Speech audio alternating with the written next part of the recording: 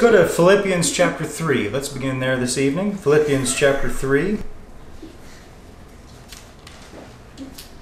Kind of been looking at these verses a lot lately, and I think maybe I've mentioned them a few times. But just some really good verses here from the Apostle Paul. And actually, I was on the phone with my pastor a couple days ago, and we were discussing these verses also, and I think he's doing a study in the church there of Philippians, in the book of Philippians, and just a tremendous passage here. It's a book of where Paul is just basically just sharing his heart, and chapter 3 deals a lot with here, where he came from, and just all these things that he had to give up. When you come to Christ, you got to give it all up. It's all or nothing. Amen. Yes. That's the way it works with God. Right. Otherwise, people don't experience true salvation. That's it. Many people may make a profession, and they may say a prayer, but if they're just adding God to their life and they want to hold on to their life as it is, I'm sorry, but that's not salvation. You're right. And Paul was the real deal. Amen. Amen. We pick it up here in verse number 7, Philippians chapter 3, verse 7. But what things were gain to me, gain as far as gain as the world sees.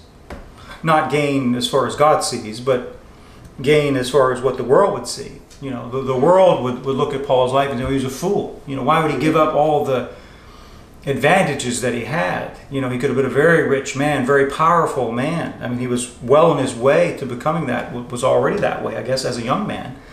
And would have become even more rich or even more powerful as time went on. But Paul says, no, but what things were gain to me, those I counted loss for Christ. Hey, what a testimony, amen? Wow. It reminds me of, what's his name? It's on the tip of my tongue. William Borden. William Borden, the millionaire kid, and all that he gave up for the Lord to become a missionary in China, Incredible. And I love his story. If you've never looked into it, you have to look into William Borden, all right? Tremendous testimony. Incredible. He died when he was like 25, but by the time he was 25, he had made such a huge impact.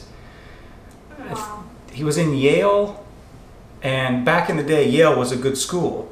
And I think he may have gone to Princeton as well. His family were very wealthy from Chicago, and so he went to the best schools, had the best education, and so forth. And they really wanted him to take on his dad's business. I think his dad was a silver miner. He had a mining company. And so they were millionaires back in the early 1900s, or late 1800s, or early 1900s, whatever it was. And so imagine what that is today. If you're a millionaire back in the early 120-some years ago, what would that be? The billionaires today? I don't know, they'd be huge. Anyway, so, but he knew Christ, I think at a fairly young age. And so for his high school graduation gift, his parents sent him on a trip around the world. And so he went to all these places, around the world. Him and a friend, I think, maybe went with him, or maybe two friends or whatever. And it took him a year. Can you imagine? A year-long trip around the world. Amazing. Wow. But instead of coming back desiring more of the world, or he came back with this longing to be a missionary. During that time, God was burdening his heart wherever he'd go around the world for souls. Wow. And so his family's like, you want to be a what? Here he is, this rich kid, right? And he's got everything, I think he had like his own yacht, I mean, just incredible story, And he ran a prayer group or something at Yale, and he started Bible clubs, and he was kind of in charge of the student rally and stuff, they would do back in the day, because back in the day, these like Harvard, Princeton, Yale, these big universities, they used to be Bible colleges. They were based on, studying the Bible back in the day. And so I guess there was still enough influence, from Christians back when he was in school, that they could still do these sort of things. You know, have a huge rally of 1,000 students and you get together and pray and, you know, have preaching and singing and stuff like that. Of course, that's unheard of today. Yeah. But yeah, he would, you know, be in charge of all these things, right? He made a huge impact on all these young people because they knew how rich he was, you know, and yet he was willing to give all that up. And so he sets off for China. He never makes it. He dies on the way.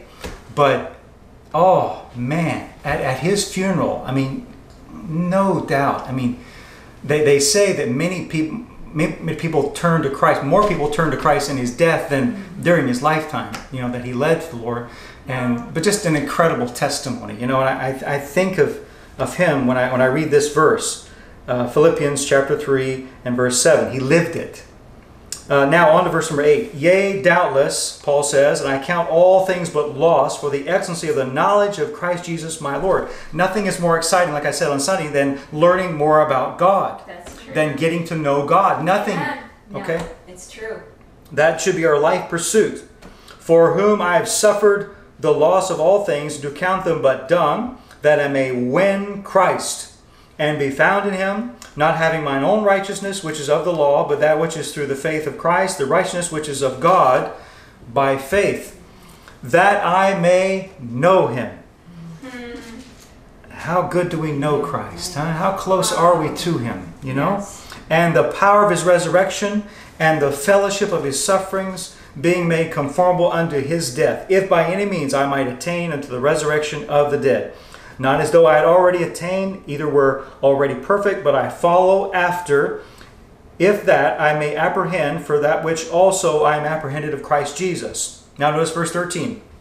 Brethren, I count not myself to have apprehended, but this one thing I do, forgetting those things which are behind. Okay, this is the next, these two verses here, 13 and 14. They really fit in well with the message tonight. Okay, so pay close attention.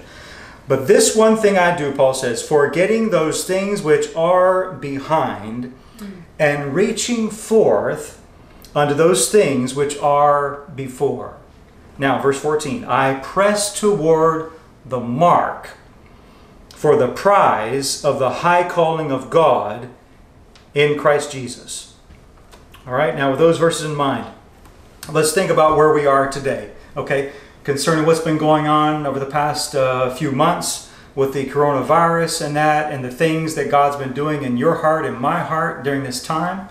It's been like I've been saying, it's been a very good time spiritually for us to get alone and get close to God and search our hearts. And maybe we've had more time, you know, to spend with the Lord during this time. And, you know, we've had to shut ourselves away. It hasn't been that much interaction with the world and so forth. So a lot of that has been very good for you, okay, during this time. Now what's going to happen is, though, once things open up, we're going to be tempted to slide back. We're going to be tempted to go back to where we were.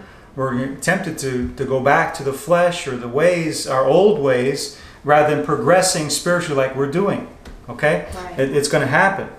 And so let's keep going forward, like Paul says. Let's not go back. Okay? We know what the Lord says about those that turn back. Okay? In Luke chapter 9 and verse 57, the Lord says there in Luke chapter 9, verse 57, and it came to pass that as they went in the way, a certain man said unto him, Lord, I will follow thee whithersoever thou goest. Some people talk very flowery words, and they sound very religious, you know, and you think, man, they must be the Apostle Paul. They must be another John the Baptist. And Jesus said unto him, Foxes have holes, and the birds have nests, but the Son of Man hath not where to lay his head. And he said unto another, Follow me. But he said, Lord, suffer me first to go and bury my father. And Jesus said unto him, Let the dead bury their dead, but go thou and preach the kingdom of God. And another also said, Lord, I will follow thee, but let me first go bid them farewell, which are at home at my house. And Jesus said unto him, verse 62, No man, having put his hand to the plow and looking back, is fit for the kingdom of God. And that's why I said earlier, it's all or nothing with God. Right. When you come to God, it's all or nothing. Yeah. Now, I believe if you're truly saved, I believe you came to God and you gave Him your all. Amen? Yeah. Would you not admit that? That Yes. you gave Christ your all Yes. when you got saved. And that's the only way to be saved. In the context there, the Lord is talking to lost people there. Amen? And so God wants us to come all or nothing. Now, if you've done that, let's continue. I'm encouraging you tonight to continue to give Him your all. That's right. Okay? Because this is what God expects. This is what we should do. This is what is expected of us, all right, as God's people. John chapter 6 and verse 66. Let's read a verse there. John 6, verse 66. It says there, from that time, many of His disciples went back. Yeah. Went back and walked no more with Him. I don't believe they were saved. I don't believe they were true believers. I think they were religious. You know, they were just trying this thing out, you know, because the context there. But let's go to Hebrews now and look at a passage that we know applies to the believer. Let's look at that one. Hebrews chapter number 10. Hebrews chapter number 10. No doubt about this. This is referring to the believer. We see there in Hebrews chapter 10, verse number 26, it says, for if we, the we there is the people of God. If we look down in verse number 30, again it says, for we know Him. Okay? The we is the people of God. No doubt about it. This context here is talking about the people of God. For we know Him, verse 30, that hath said, vengeance belongeth unto me, I will recompense, saith the Lord. And again, the Lord shall judge, say it with me, His people. This is the people of God. This is us. Amen? The believers. It is a fearful thing, verse 31, to fall into the hands of the living God, but call to remembrance the former days in which after ye were illuminated, ye endured a great fight of afflictions, partly whilst you were made a gazing stock both by reproaches and afflictions, and partly whilst ye became companions of them that were so used. For ye had compassion of me and in my bonds, and took joyfully the spoiling of your goods, knowing in yourselves that ye have in heaven a better and an enduring substance. Of course, that has to be talking about the people of God. Right? That can't be referring to the lost there. Now, verse 35. Cast not away, therefore, your confidence. Wonderful confidence, right? That God gives to His believers, to His people, which hath great recompense of reward. For ye have need of patience, that after ye have done the will of God, you might receive the promise. For yet a little while, and He that shall come will come, and will not tarry. Now, verse 38. Now the just shall live by faith. But if any man draw back, my soul shall have no pleasure in him. And as soon as I read that verse, I thought of Revelation chapter 4 and verse number 11.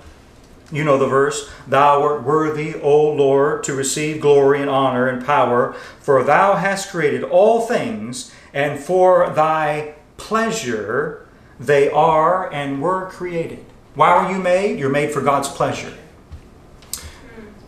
It'd be good for all of us to say this prayer. God, do I bring you pleasure?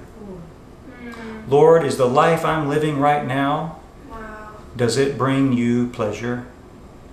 Because that's why you were made. That's why I was made.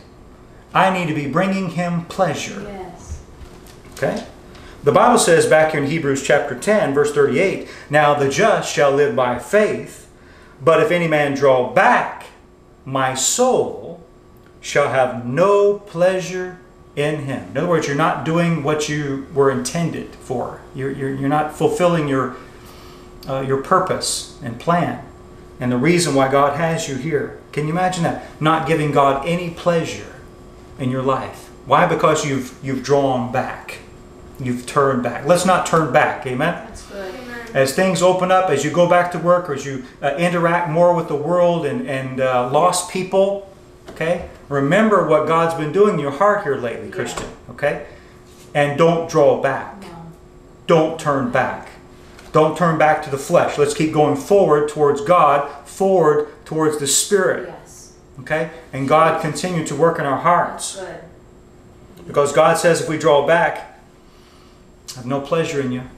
You bring me no pleasure. And that's why you were created, Christian. Right. That's why we were made. to bring God pleasure. Right. And then verse 39, but we are not of them which draw back unto perdition, but of them which believe to the saving of the soul. Certainly, we are not of them that would be utterly lost or destroyed in perdition.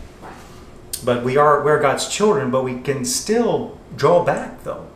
Okay, maybe not go as far as to lose our salvation, but we can backslide, and we can lose our joy, and we can become basically useless for God. Okay, that's a scary thing. Yeah, it is. All right, to think that that could happen to me, that could happen to you.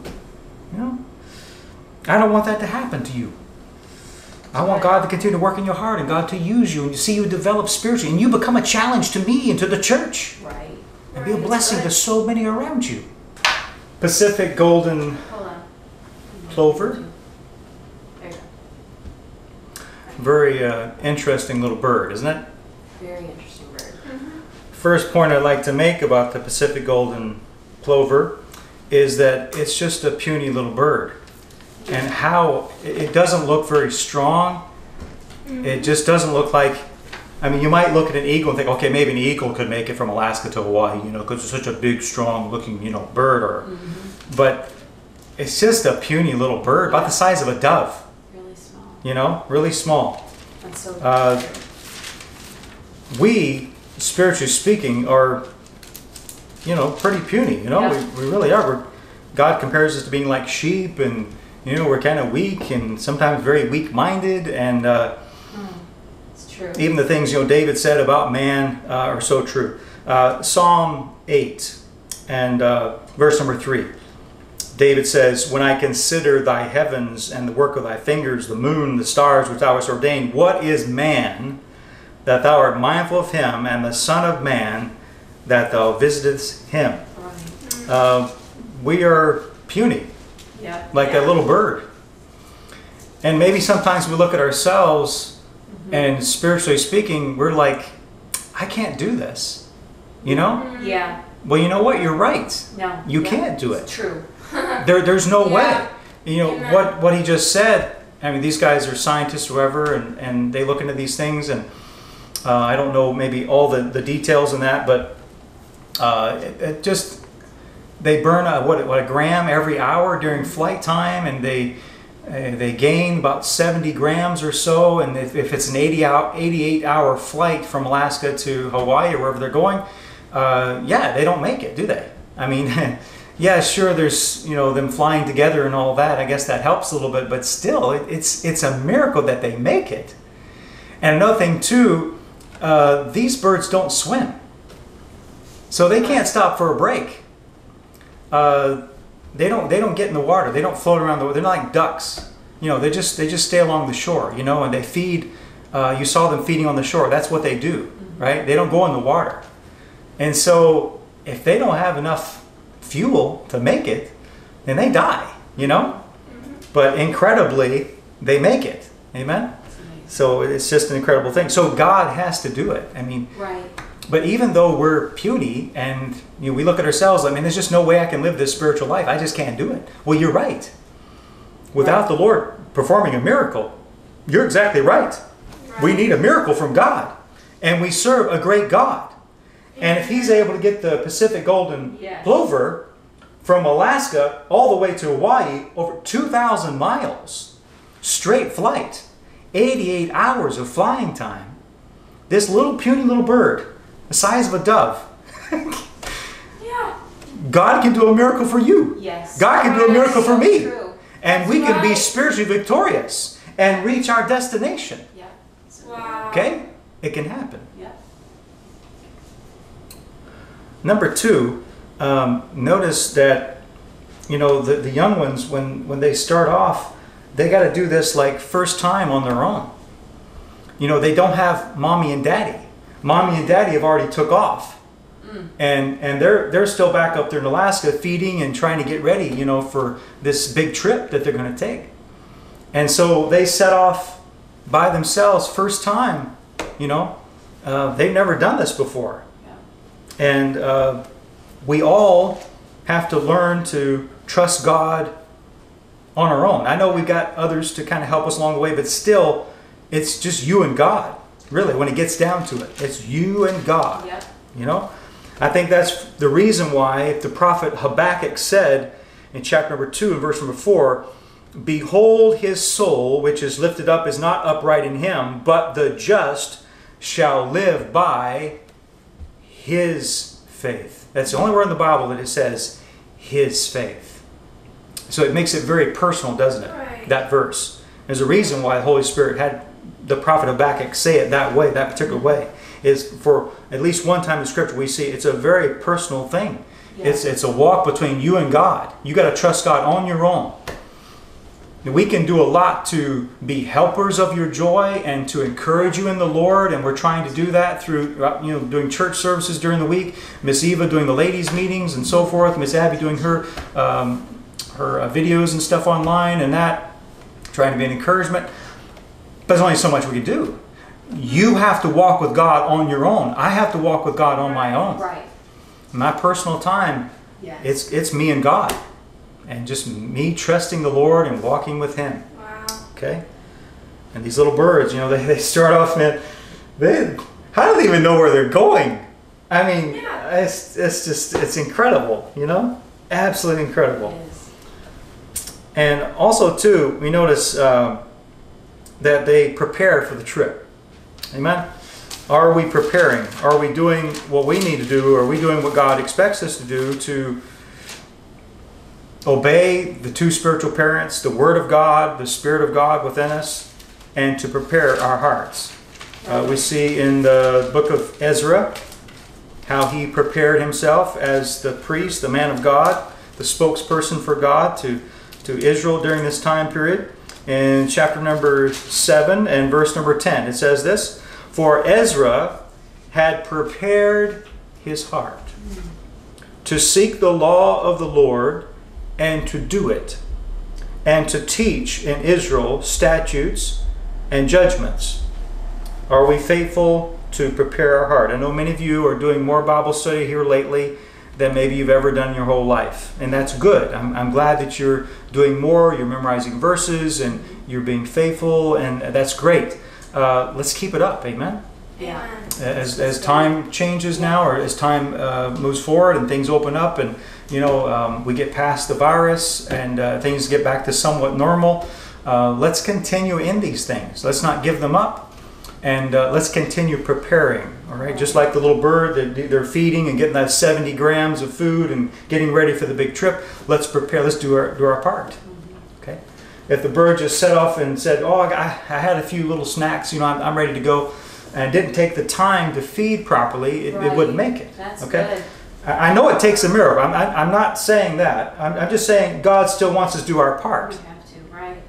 okay? You do your part, and God will do His part. God will pick up the slack, but we got to do our part. Yeah. God's just not going to do it all for us. Some people just want God to do it all. That's it. No, God wants to see you put your heart into this thing. Yeah. That's it. He'll do His part. He'll come through for you. He'll do a miracle. Yeah. But you got to do your part. The little bird has to do its part. God does a miracle, yes. It's amazing, okay? How that little bird can make it all the way to Hawaii. 88 hours of flight time. This little bitty little bird, okay? Over 2,000 miles, straight shot, okay? No stop, there's no land in between, nowhere to stop, okay? It can't stop in the water, it doesn't swim. Yeah, it's a miracle, but the bird still has to do its part. Yeah. Right. It's engineered in its brain, it has to eat a certain amount, it has to do this, it must do this, and so it prepares. We have to do the same. Yeah.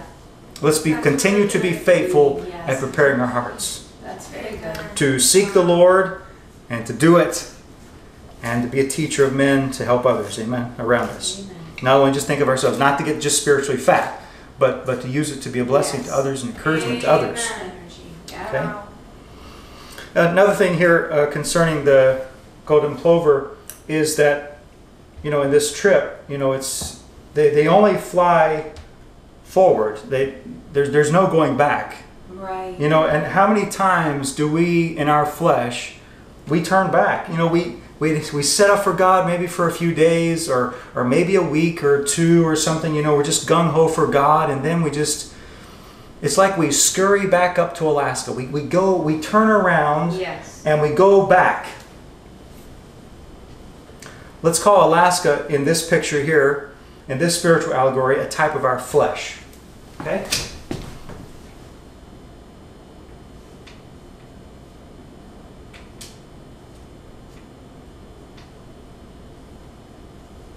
And Hawaii, a type of our spirit.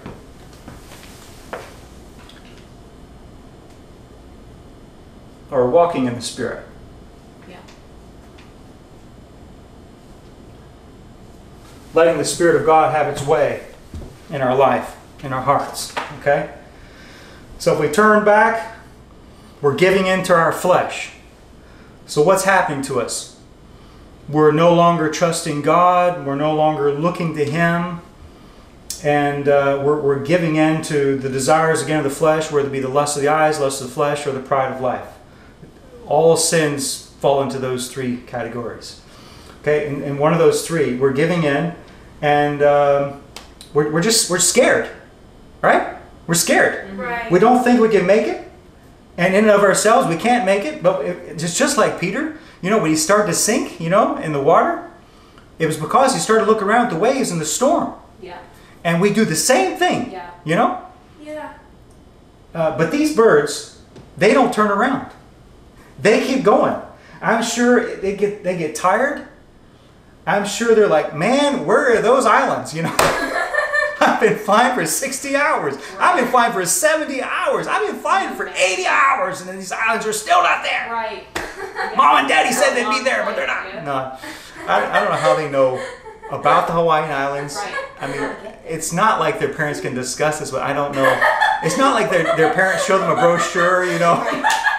We really got to go here for vacation. It's really nice there. It's nice and warm. I don't know. It's amazing, you know. But God's got all this in their head, you know. They're just trained. They just know how to do it. But they keep going. Yeah. They don't turn around. They don't, like many times we do. Just like we read there in Hebrews, right? What's our verse there in chapter number 10? If you go back there just for a moment. Now the just shall live. That's good. Focus on that word just for a moment, okay? The just shall live by faith. Right. That means all the time. Yeah. That means every moment. Right. These Right. birds, they don't Way stop. of living. That's right. We can't stop for a moment. It's true. We can't take a break from being a Christian for a moment. Right. We can't take an hour off. We can't take a day off where I'm just going to flesh out today. I'm just going to do whatever my flesh wants me to do. I'm just going to give in to my flesh today. I'm just going to... You can't do that. Yeah. Okay? All right? That's turning around. That's heading back to Alaska. That's giving into your flesh. That's getting scared. When you live by faith, you're trusting God. Right. You're strong in the Lord. You're getting spiritually more mature. Why? Because you're heading towards Jesus. Jesus is in Hawaii. Right. Hawaii Jesus is. It's where it's warm. Okay? All right? Don't you want to be where it's warm? Don't you want to be in Hawaii with Jesus? That's good. Amen? Spiritually speaking, Yep. we want to be with Jesus where it's warm. I want to get away from the cold. As long as you stay up here, you're cold on God. Yeah. As long as you live for the flesh, you're cold on God. It's cold in Alaska. Right? We need to get out of there and keep going with God and live by faith. Yeah. Live all the time, consistently, trusting God. Even if it's hard, it's going to be hard. It's going to be difficult. It's going to be rough. So worth it. It's hard to buffet this flesh and, Yeah. and say, yes, you will serve God, and yes, you will do right, and yes, you will read your Bible, and yes, you will study, and you will, give your heart to God and fully. And it's rough. It's tough. It is. Okay? And it's rough to say no to your flesh and say, no, you're not going to, no, we're not turning around. No, we're not going back. Not going and spending time with worldly friends. No, we're not spending time with the lost. We're going to stay with God's people. Yeah. We're going to witness to the lost. If we can have an influence with the lost and share the gospel with them, then we'll do that. But we're not hanging out with them. Mm-hmm. No, we're going to stay with God's crowd. We're going to do God's will. Yeah. We're going to stay spiritually minded on the things of God. Okay? That's We're going to keep heading to Hawaii, where Jesus is. Yeah. Amen. Praise God. We're going to get out of the cold country and go where it's warm. Praise God. The closer you get to God, the warmer your heart's going to get. Oh, yeah. The sweeter Yeah. you're going to get. The closer you get to Hawaii, the more sweeter you're going to be. Amen. Amen. Let's stay on track. Amen. Wow. Let's keep living in the Spirit. Let's keep living by faith. Because if any man draw back, my soul shall have no pleasure in him, God says. Okay? God has no pleasure when you keep going back to Alaska because you're scared. You know?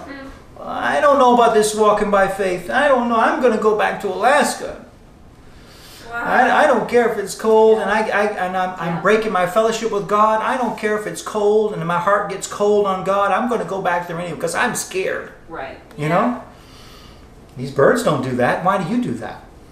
These puny little birds, okay? Well, they weigh half a pound. Yeah. They don't do that. Why do you do that spiritually? Oh. Okay? Why do we do that spiritually? Wow. Man. Ow. They stay the course. Yeah. Let's stay the course. Amen? Amen. How are we ever going to grow up spiritually? How are we ever going to become strong unless we make it to where God wants us to be? To that place of rest in Christ. Yeah.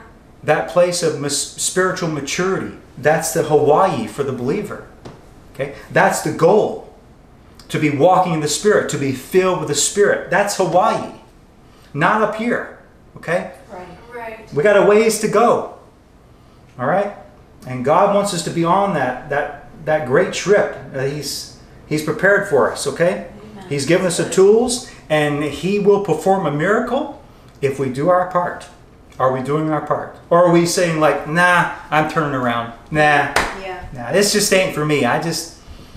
Maybe some of those other Christians there, they can be just great, and spiritual and, walk by faith. And nah, it just ain't working for me. Wow. It's wrong, Christian. It's wrong, okay? Amen. We can all walk with God. Yeah. And we can all get closer to God. Okay, this is what God wants. As you get closer, while you're getting closer to God, Spirit within you is getting stronger. Amen. And God's having His way in your heart and your life, and you're getting warmer. It's getting warmer and warmer. Amen. Amen. As you get closer to God, get closer to Jesus. Let's go to Hawaii. Amen. Yeah. Amen. Let's go to Hawaii. Amen. Spiritual Hawaii. Yes. Will you go with me to Hawaii? Only forward. Only forward. No turning around. There is no turning around. Don't think that's okay. All right? Don't think that's somehow allowed. Okay? Let's read it again. Hebrews 10:38. It's not allowed. Now the just shall live by faith. Every moment. Right? Trusting God. Going forward. But if any man draw back, anybody, that's including you, that's including me, my soul shall have no pleasure in him.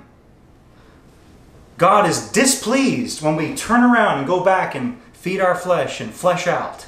God's displeased with us. Right. Don't think that God's okay. Well, God will understand. No. No, He's displeased. He has no pleasure in you. Right, and that's what. Okay, when you're doing that. God wants you to stay the course. Okay? You prepared yourself. You done what you need to do. Now you trust in God. You're on your way. And He will sustain you. He'll be your sustainer. The people around you, the church and whatever, are the helpers of your joy, but they're not your sustainer. God will sustain you, and God will perform a miracle, and you will make it. Amen. Yeah. If you'll live by faith. Amen. And you'll trust God. It's going to be tough. It's going to be rough, but you can make it. That's good. Because God will kick in, and God will help you. But He's got to see you being real with Him and walking by faith. Amen. Will you truly live by faith? Wow. We will be tested, won't we? God will test us. Okay? And so, also too, let me just say, it takes a miracle, amen? It's a miracle, okay, that these little birds make it all the way to Hawaii. It's just an incredible thing. How do they even know where to go? I mean, if they're just off a little bit, they don't have to be off by much. If their trajectory is off a little bit, they could be off by hundreds of miles and just totally miss the mark. It's just those islands aren't that big. No. But they hit them dead on. It's incredible how God directs them. This speaks of the miracle that God can do in our life. Okay? Amen. You must believe. Just like you believed on the Lord when you gave your heart to Him, you gave your all to Him, you must continue to believe the same way, not for salvation, but continue to walk that way and believing Him that way every day. The just shall live by faith, because this is the only way to please God.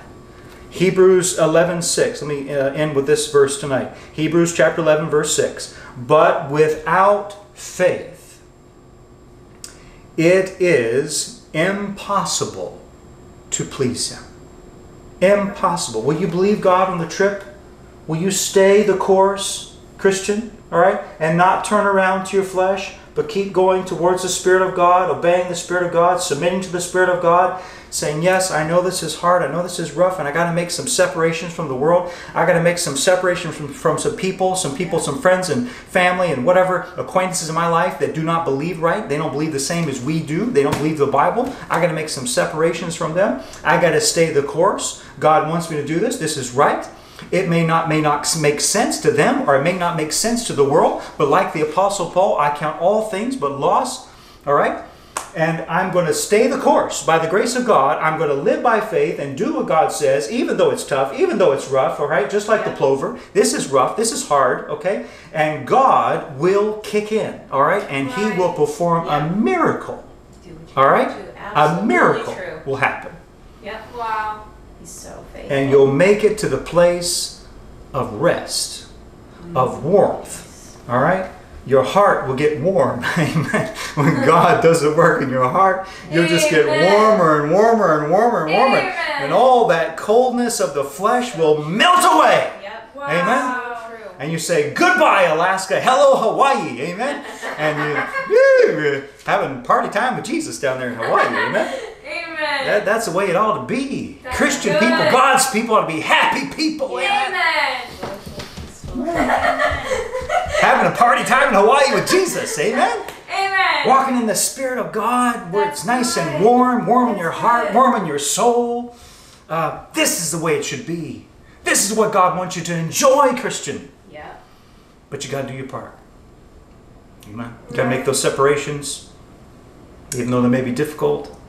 Some people may not understand you. Yeah. Why are you so straight-laced? Why you got to be so hard? Why you got to be so narrow-minded? Yeah. Hey, let them say what they want to. Exactly. You're following God. Yeah. You're following the Lord. You're following Yeah. Jesus. Amen? That's And it. you're getting closer to Him all the That's it. time. Wow. What if the plover, what if it listened to, I don't know, something, and it turned around, and, Yeah. you know, maybe there's a bird flying north, and, come back with us, you know. And it listen, no. We got to stay the course, amen? Got to stay that course. No, we're going to Hawaii. Yeah. That's good. And ain't nothing going to turn us around. Right. Amen. It's a life of faith, and it's the only way to please God. Right. But without faith, it's impossible to please Him. Amen. And so let's keep pressing towards the mark. Amen. Like Paul said, Amen. Philippians 3:14, I press toward the mark for the prize. Don't you want the prize? Amen. Aren't you sick and tired of the world's prizes? Right. Don't they let you down? Yeah. They just keep letting you down and letting you down and letting you down. That's because they're temporal. Yeah. And they cannot satisfy. They especially can't satisfy a saved person. Once you've experienced Jesus, nothing Right. else even comes close to Christ, comes close to the joy that you've experienced now. No way. All right? And that's why I say a backslidden Christian is the most miserable person in the world, even more miserable than a lost person than they can get. All right? Because we've experienced what real joy is, what real peace is, all right? What real love is. And so let's press toward the mark for the prize, the high calling of God in Christ Jesus, like the Pacific golden plover. Amen? Yeah. All right. Right. Praise God. That's good.